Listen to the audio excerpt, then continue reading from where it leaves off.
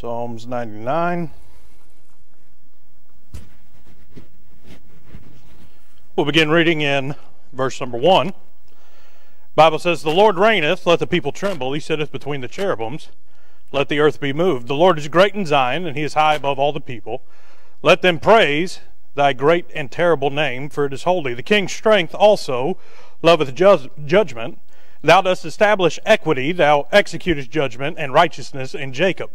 Exalt ye the Lord our God, and worship at his footstool, for he is holy." Now, we don't know who wrote Psalms chapter number 99, but the psalmist, starting in verse number 1, just starts extolling and praising the Lord for who God is. I mean, if we'd ever really get a hold of how great our God is, like the psalmist got a little bit of a hold of it, then without a doubt, God's people, there would be, a shout in the camp of God's people. But verse number 5, which is where we're going to take our thoughts from this week, it says, "Exalt ye the Lord our God, and worship at his footstool, for he is holy." And then in verse number 9, it says, "Exalt the Lord our God, and worship at his holy hill, for the Lord our God is holy."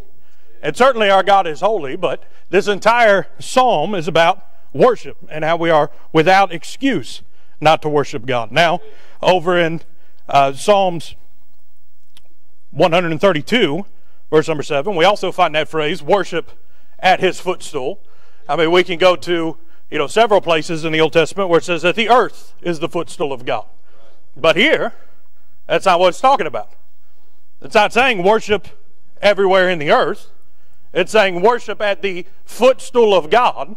We can go to a specific place, which is the footstool of God. Well, where is that place? Well, look at verse number 1. It says, "The Lord reigneth, let the people tremble. He sitteth between the cherubims." Now, certainly, we know that in heaven, God has seraphims flying around him all the time. 6 wings, 2 covering their face, 2 covering their feet, 2 to flies. Holy, holy, holy. But there are also cherubims in heaven. Well, where else do we find cherubims in the Bible? The Ark of the Covenant. If you study out the way that the ark was made, the mercy seat was positioned between 2 handmade representations of golden cherubims. Now, those cherubims were there to signify that this is a holy place where the mercy seat was put. And that in the tabernacle, or whether it was the temple, whichever incarnation of where the ark was housed, that cherubim was to show that only certain people can approach to this holy place. Then the mercy seat is where the blood was applied. It is where the blood remained until God accepted the offering. Now, we're New Testament saints. So where is God's footstool nowadays? Well, again, we could take you to references where it shows that we are the temple of the Holy Spirit. Once we were saved, we were sealed with the Holy Ghost. He indwells us permanently. Now, we already said over in Psalms 132 that it refers to, "I will go into the tabernacle." Well, a tabernacle was a impermanent building. It traveled. It was never in the same place more than once or for an extended period of time. That is why it had cloth walls, so that they could bear it up and take it to the next place, and that there would be a residence for the Ark of the Covenant, which God had given them, a holy of holies, so to speak. Well, see, the Ark of the Covenant and the mercy seat on it was meant to resemble the mercy seat that's in heaven. And that mercy seat we cannot go to. But I am the temple of the Holy Spirit. That is a permanent dwelling, the temple. That was meant to be established for forever. I mean, even to this day, you can go to Jerusalem and there's a wall of the temple that Solomon was allowed to erect.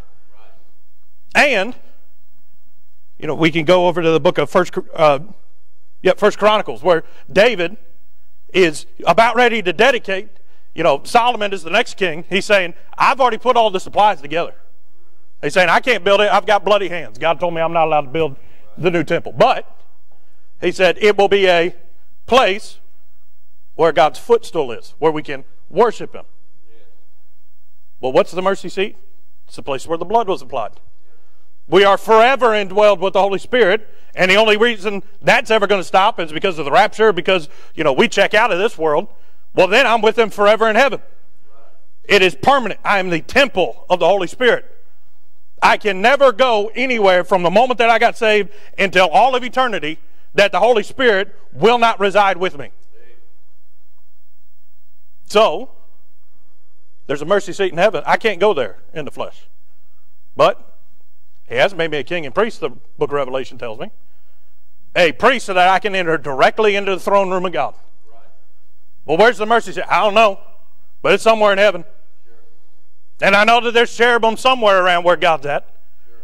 So we went through all of that just to show you that they strove to go into the tabernacle because that was where the item or the thing that God instructed them to make to symbolize that there was a covenant with God.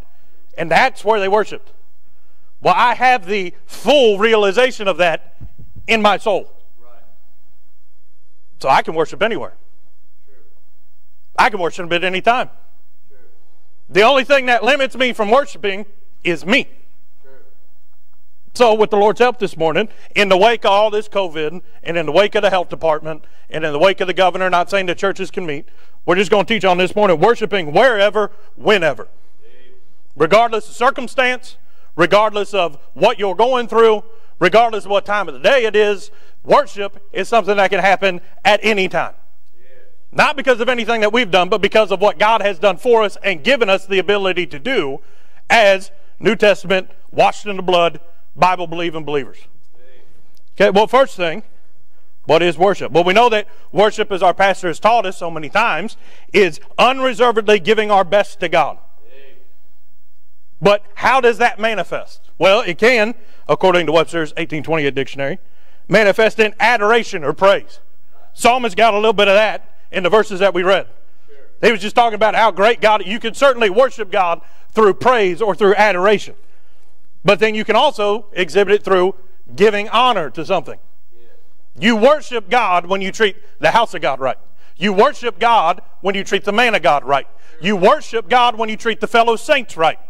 You worship God, as Jesus said, if you love me, you'll keep my commandments. Yeah. Through honor and reverence of who God is and what God says and what God has given us, we can worship. Yeah.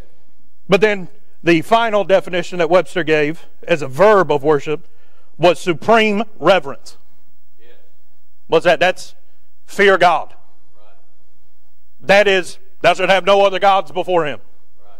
That is supreme reverence. To where everything that you do, we should strive, every action is in the perfect will of God. That is a form of worship. Now, talking about wherever, whenever, certainly we can worship through submission. Through submission. Genesis 22, verse number 5, Abraham said, if we went and read all these verses, we'd be here all day. So I'm going to be paraphrasing, but I'm giving you all the verses. Abraham said that he and Isaac were going yonder to worship. Didn't say he was going to worship. He just received a commandment that he was supposed to offer up his son, Isaac, the one that God promised him, on an altar. Isaac, about halfway up the mountain, got wise and said, hey, where's the sacrifice? Abraham said, God himself will provide a sacrifice. Well, Abraham, we go to the book of Hebrews. And in Hebrews it tells us that Abraham had the faith that even if he had to sacrifice Isaac, God would have raised him from the dead. Right. He said, Isaac and I are going, and whatever happens, there's going to be something to worship God. Yeah.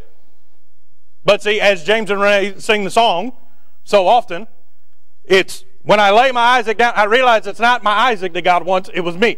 Abraham submitted and showed that he did not love Isaac more than he loved God.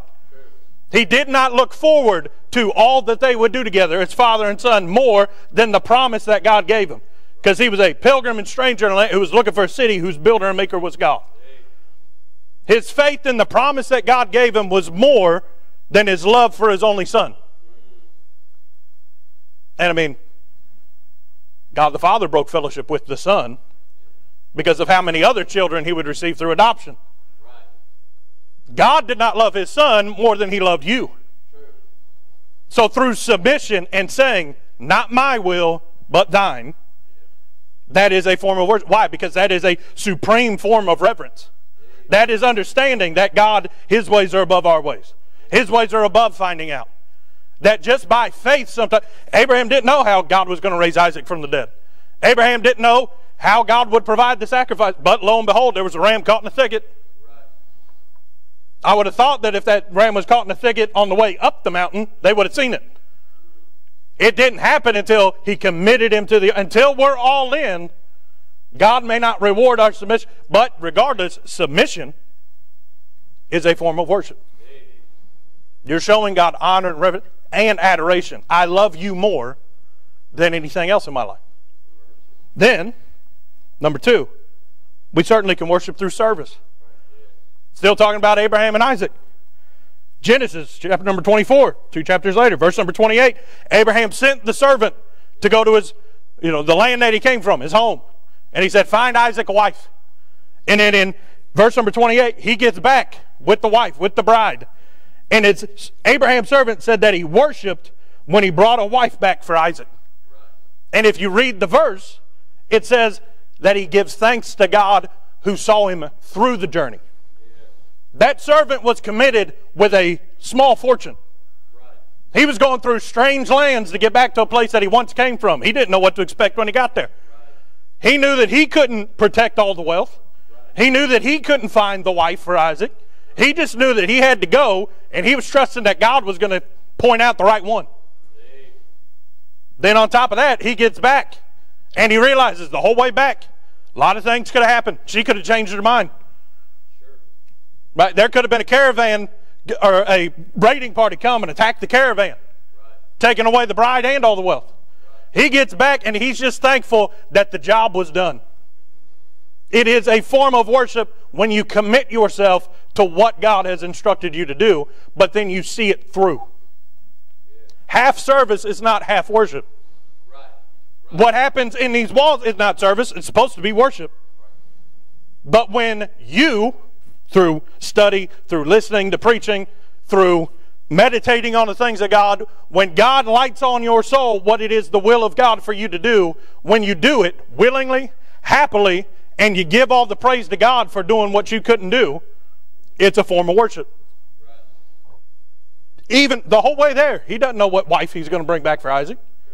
He's saying, Lord, don't give me one that's going to be rotten. Lord, this is the master's son. I want the best bride for her that there can possibly be. Well, in the New Testament, the church is the bride of Christ. Through service, we ought to desire to be the best bride that we can get for the Father's Son. And service, all of it wasn't your choice to do it. Although I don't find where that servant throughout the whole story said, "No, Abraham, I don't think I can do it. Pick somebody else to go and do it." He willingly accepted, okay, I'll do my best. And he trusted God would do what he couldn't do. And that's why God got the glory out of that whole ordeal. That's why when he got back, it's recorded that the servant worshiped. Because he had learned from Abraham, it's just best to do what God wants you to do. But then, number 3, we find that through shifting our cares, we can worship. 1 Peter 5, chapter number 7, casting all your cares upon him, for he cares for you. Through faith, when we give over those cares, whether it's heartbreak, whether it's sorrow, whether it's anger, whether it's frustration, when we roll our cares and our burdens over onto the Lord, because he cares for us, that's a form of worship. One, it's adoration. Lord, I know that you love me, and I love you because you first loved me. But I also know you've never let me down. That's a recognition of his holiness. I mean, that's what our text verses said. I mean, verse number 9, he said, exalt the Lord our God and worship at his holy, for the Lord our God is holy. So understanding that he can bear what we cannot bear. Understanding that he's capable of handling what we cannot handle. Even when we have stepped out on faith, but the times get hard. Just knowing that he's the friend that sticketh closer than a brother. When we confide in him and exhibit our adoration, but also recognition of his holiness through honor and reverence, it is worship. No one can ever know about it, but because you live different, because you're going through something and you handle it different than the world would, God gets honor and glory from it. But even if nobody else did take notice, it'll still be recorded on your account that you worshiped and your burdens didn't get you to the point that you didn't want to worship. That the pain didn't discourage you from worshiping. Because you cannot go if you try to bear your own load. That's why Jesus said, take His yoke upon you, for it's easy. His burden is light. Because He can bear what we cannot bear. But when we hold on to it, we openly say to the rest of the world and to God, either directly or indirectly, I don't think Jesus can handle this for me. Those that were perfectly capable didn't have a providential reason, and those that just laid out because they were afraid of the coronavirus, their life did not exhibit worship. Because they could have, but they didn't. Fear quenched their faith. Doubt is a lack of fear. The opposite of, or doubt is a lack of faith. The opposite of faith is fear. I mean, we all can say we got doubt. Lord, help mine unbelief. I believe, but help the part of me that doesn't believe. But fear is rejecting faith and embracing what makes sense. But when we roll our cares over on Him, we get rid of the fear. We get rid of the pain, of the shackles of the flesh, and we embrace faith. I don't know when the pain's going to, I don't know when the load's going to get lighter, but I believe He will help me bear it. It's a form of worship. The fourth one. Through the sacrifices at the altar, we worship. Now, many different types of sacrifices. We don't have time to get into all of it. But Job, beginning of the book of Job, where do we find him? We find him at the altar. Making sacrifices daily, not just for himself, but for all of his children. Well then, less than 2 chapters later, where do we find him? Sitting in the ashes of the sacrifices that he had offered up unto God before. Where did he go back? He went back to the altar. He had lost everything, but he knew that there was one place that he could still go. That the only one that could take that away from him would have been God. Because Job said the altar's not moving. And if you study it out, a bunch of different ways that we find that sometimes they'd take 12 stones and they'd make an altar. Sometimes that they would take dirt, like the one, can't remember, Elijah helped the foreigner, and he said, no, I believe in God. I'm going to take dirt from here back home to make an altar out of it. He said, I want God's dirt for God's altar. Now, you can make it out of a whole bunch of different things. But what's important is altars were not just found at the house of God. Were not just found in the tabernacle or outside the tabernacle. Weren't just found at the temple. All throughout the Bible, you'll find that altars are wherever people were when they couldn't get to the house of God. If you've got a prayer closet, great. But if you don't have a place that's your private altar, you're missing something.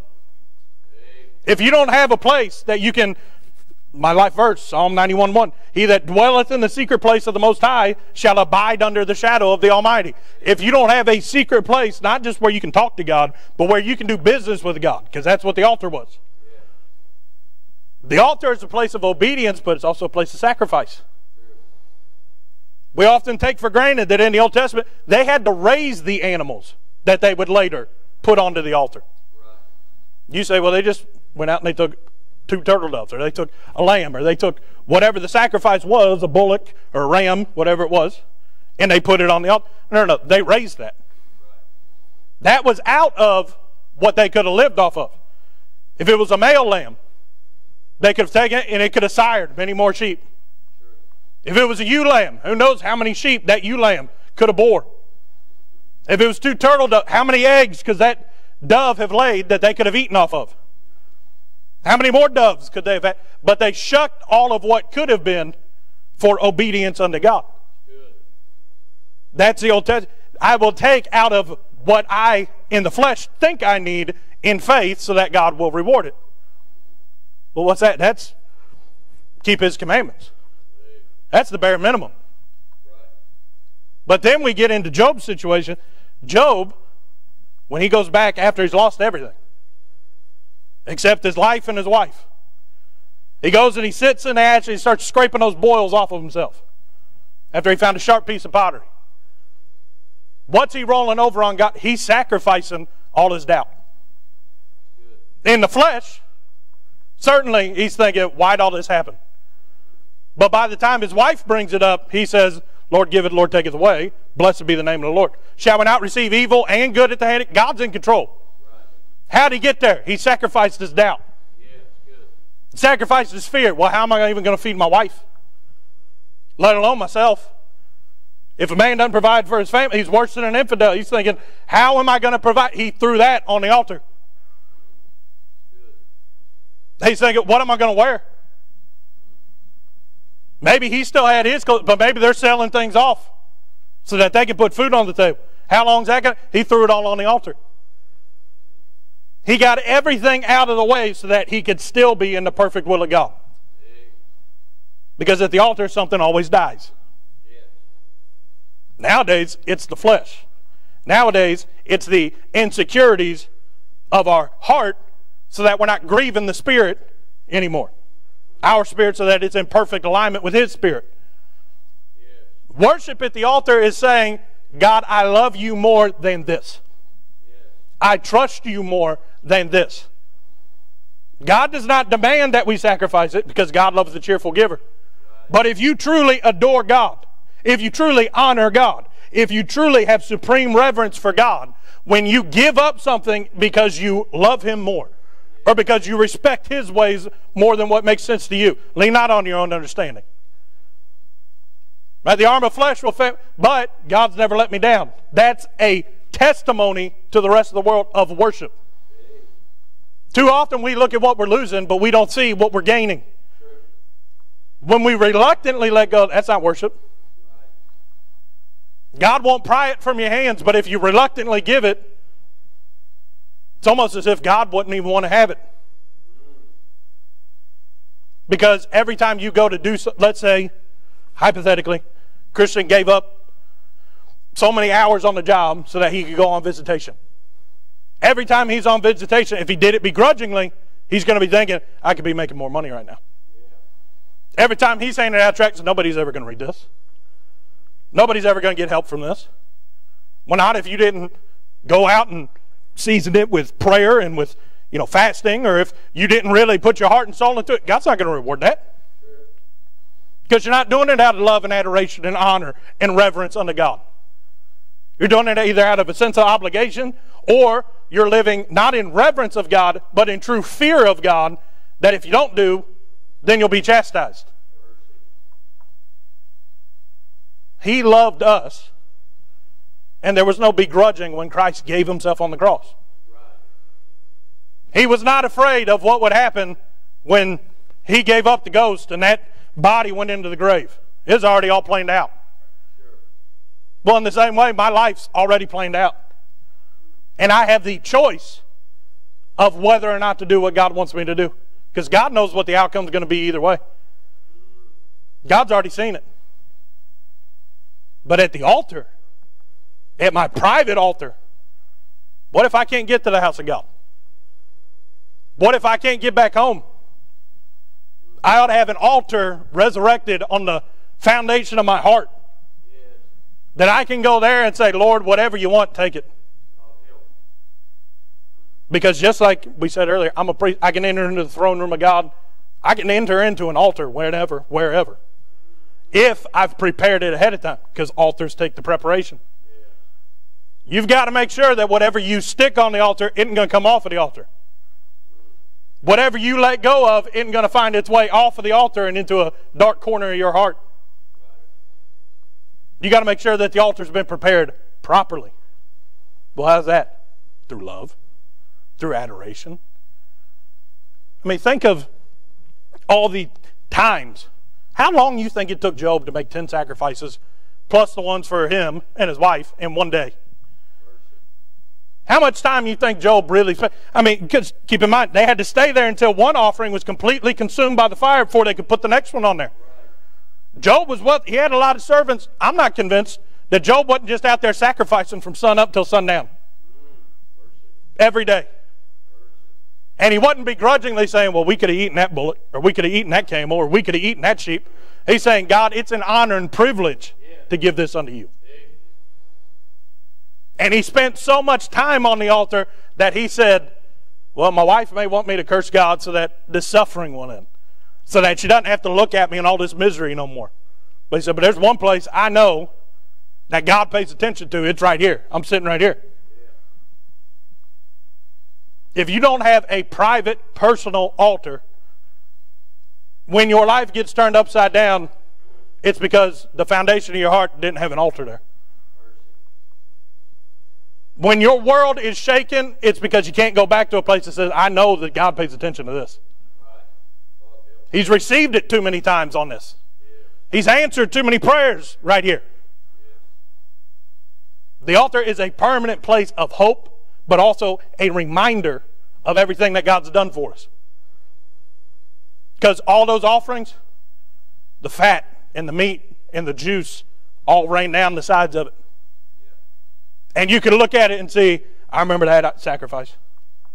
I remember the last time that I was here, and God didn't reject it then, He won't reject me today. You can look and see evidence of what was and isn't there anymore, and how much better your life is by routinely going to that altar. Not saying every time you go there to give things up. Sometimes you go there to nail down doubts. Sometimes you go there to nail down your own weaknesses and say, Lord, this is a thorn in the flesh, or Lord, I've finally gotten a little bit of humility and I understand I'm not strong here, so instead of fretting over it, I'm going to nail it to the altar and give it to you. The altar truly is a place of victory, because you let go of what is hindering you so that you can get closer to God. When you draw nigh to the altar, He draws nigh to that point to you. Well, next we can worship through study. Well, how did the psalmist know that the Lord reigned in verse number 1? How did he know that He sitteth between the cherubims? How did he know that the Lord had been great in Zion, and that He was above, or high above, all the people? How did he know about His great and terrible name and His holiness? How did he know to exalt the Lord God and worship at His footstool? Because he had done some studying. Over in Matthew, chapter number 2, verse number 2, the Magi, or the wise men, whatever you want to call them, they show up at Herod's. They say, hey, where's He at? We saw a star. We came to worship Him. They showed up ready to worship. But why did they show up ready to worship? Because they had done some studying. They weren't from around that part. I dare say they didn't even have a complete copy of the Old Testament. Who knows?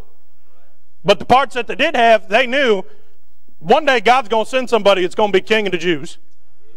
And there's going to be a great and marvelous sign. Well, how did they know that the sign came? Because they knew what the sky looked like before Jesus, and afterwards they said, that's where He's at.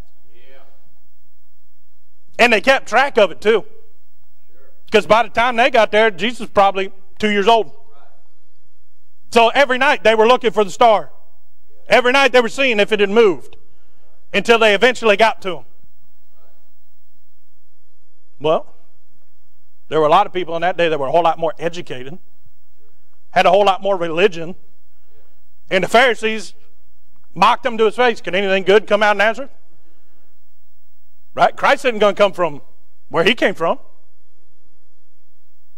Their intellect got in the way. But if you study, what's that give you? That gives you just more fuel to show honor unto Him, because you realize how big He is.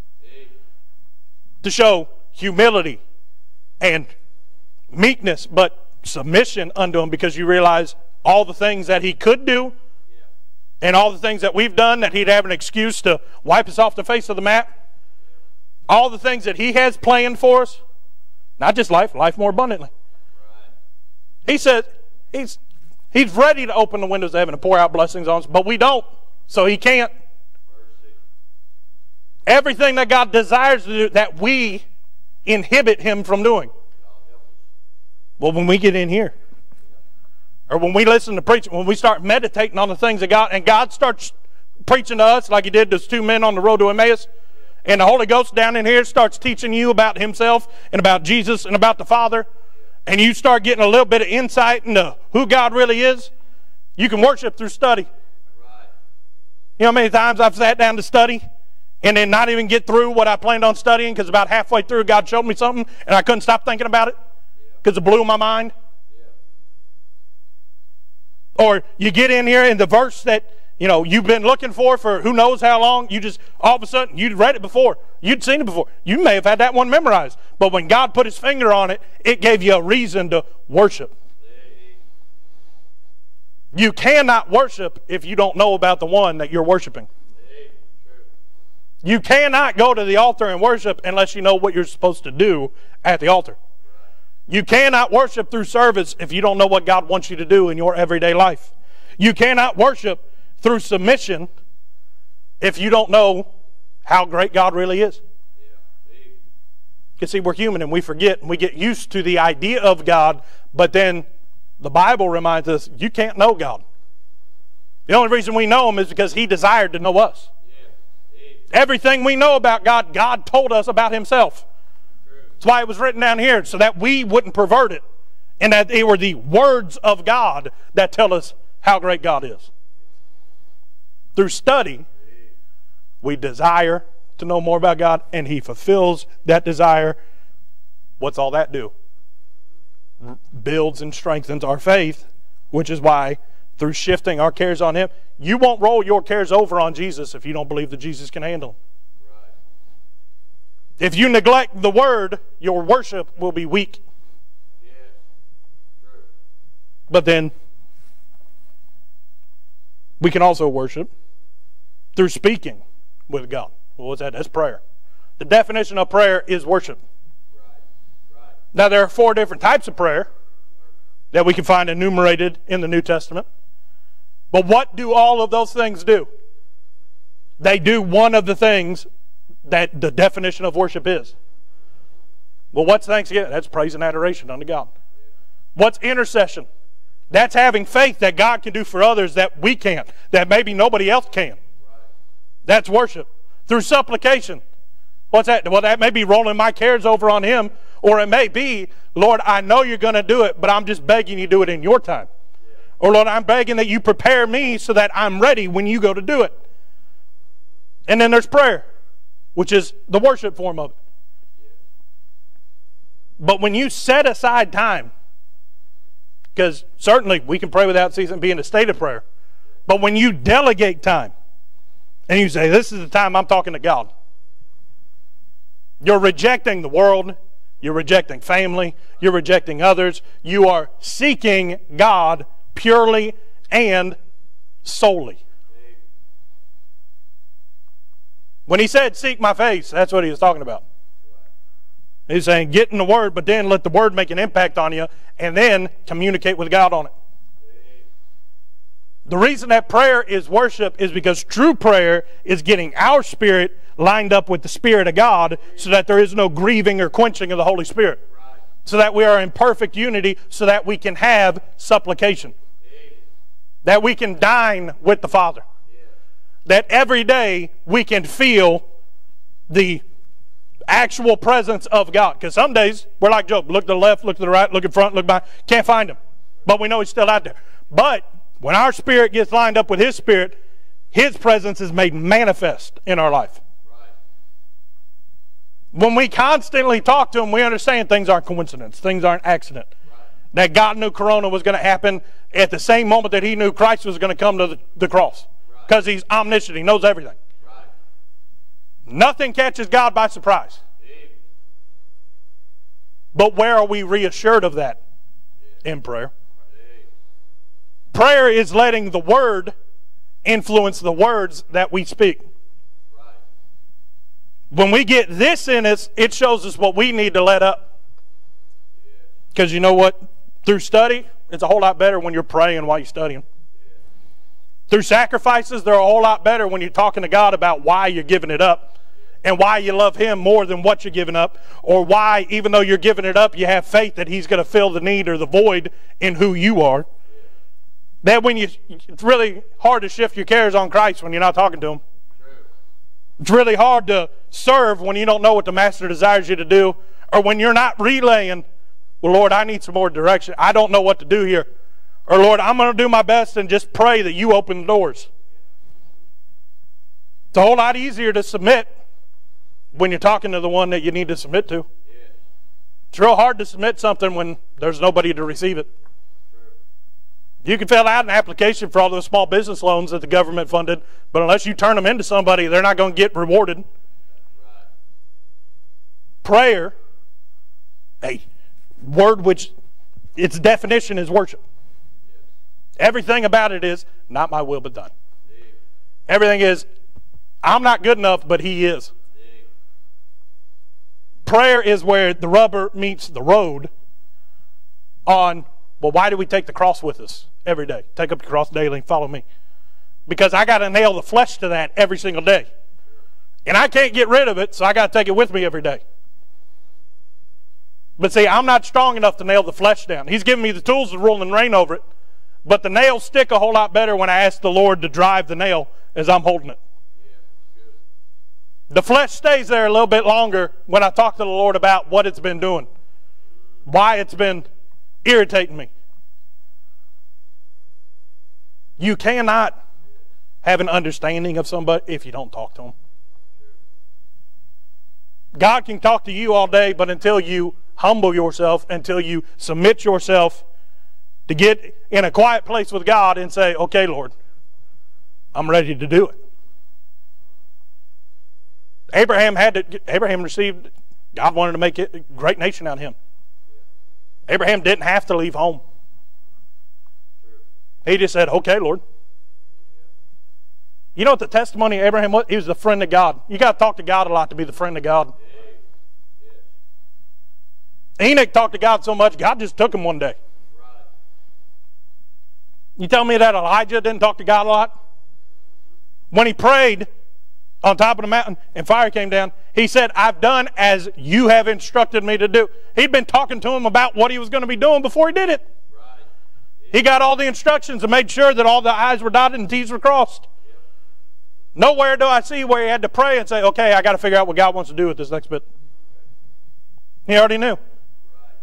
How did he do that? Well, he understood what God wanted, and then he got Elijah out of the way through prayer. Because if you start talking to God about how you can't, you're going to hear pretty quick on all the ways that He can. When you're transparent enough, when you're honest enough, and when you're sincere enough to do business with God, He always does business. But that is accomplished through the mode of prayer. That is the way we communicate to God. He talks to us through His Word, and the Word is discerned through the Spirit. The preaching we hear is in spirit and in truth. We have to worship Him in truth. We cannot truthfully worship until we obey and do pray. And roll the things off of ourselves. And commit things to the altar. If we don't do it, we can't have it. Now say, why is worship so important day in, day out? If you don't worship out there, you won't worship in here. People that only prepare throughout the week to come and worship in the house of God have a very weak worship. It is very shallow. A lot of times, a whole lot more shouting during the singing than there is during preaching. But singing's easy to get excited. But when you hear, oh, he's preaching against all the stuff I did this week. True worship is, Lord, thank you for showing me that. Let's get it made right. Because what is that? That is, He's holy. I'm not. I love Him more than I love me. I reverence Him, and like Job, I eschew or despise or hate evil. If there's evil in me, get it out, Lord. That's what worship isn't in a shout. Worship isn't in a song. Worship isn't in a message. Worship is in the attitude of the believer and preparing for worship. Because worship takes work. If it's easy, every place would be a house of worship. But a lot of congregations, not much worshiping going on. And even though the government may tell us, well, hey, you can't congregate together, I can worship wherever, whenever. It's just sweeter when the brethren dwell in unity. It's sweeter when all come out and say, we've set this time aside just to come out and let others know how much we love and worship God. We congregate to show that there's something different so that the unbelievers come in and become believers. But worship is the big, bold yellow highlighter. It's the underlined a couple of different times, put up in big neon signs, the proof of authenticity on your testimony. Without worship, you're just another one of them. Without worship, you're just somebody that thought that they had all the answers till they didn't. Without worship, you're just another person who got caught off by the wayside. You may have been beat up like the man that the Good Samaritan helped. And somebody may have come by your way and helped you. More likely than not, that was Jesus. But after you got better, you never left the sick bed. Worship is what shows what's true and what's fake. The Pharisees tried to worship, but Jesus said, that wasn't worship. He's just bragging about all he had done this week. What did Abraham's servant do? He said, you're not going to believe how God worked all this out. Because he knew he couldn't do it. But he knew that God could. The Pharisees had learned all the prophets, but they weren't looking for Jesus. So many others, the Gentiles, they had altars to the unknown God. Well, you can know him. And once you know him, you ought to desire to worship him. Because if you're not worshiping, you're not winning the Christian fight. You haven't fought a good fight. You haven't finished your course, because we are exalted to worship. Worship's where your passion gets renewed every day. Worship's where you find a little bit more fuel in the gas tank when you thought you ran out. Worship's where you can bunker down and survive a storm because you know that the foundation that you got is going to hold. The house may be torn away, but you know you're going to be safe on the rock.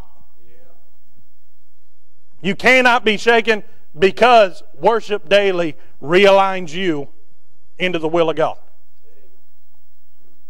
There's nothing that you can do to rein the flesh in, but through worship, God will honor it and rein the flesh in with you.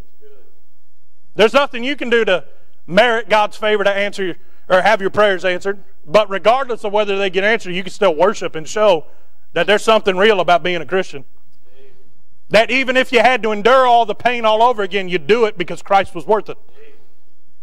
There's a lot of people carrying weights around, but very few are carrying a cross with worship in their eyes, with praise on their lips, with submission evident in their lives. And here's the thing. If you do it privately, it's going to work its way outwardly. Worship always starts in here, but eventually it just bubbles over. And we all worship a little bit different, but we all have to do it the same way. That's according to the way that God said do it. Well, how do we worship? Where do we worship? When do we worship? That's all up to you. But we're without excuse, like the psalmist said, not to worship him. So whether or not you're one of the ones that got put on the list for this week or the week after that or the week after, I don't know how long they planned it out, know that you can worship wherever, whenever. And a lot of Christians haven't learned to worship wherever. And that's why from Monday to Saturday they're defeated throughout their daily life. They're wondering why the gas from Sunday morning wore off so quick. Because you're supposed to worship individually. So that when we come collectively, the worship just shows up and the big preacher shows up. Those are really good services. But that doesn't happen if I'm not practiced up out there. If I haven't lived worship out there. Did you know that IBC is now on iTunes, TuneIn, SoundCloud, and Google Play?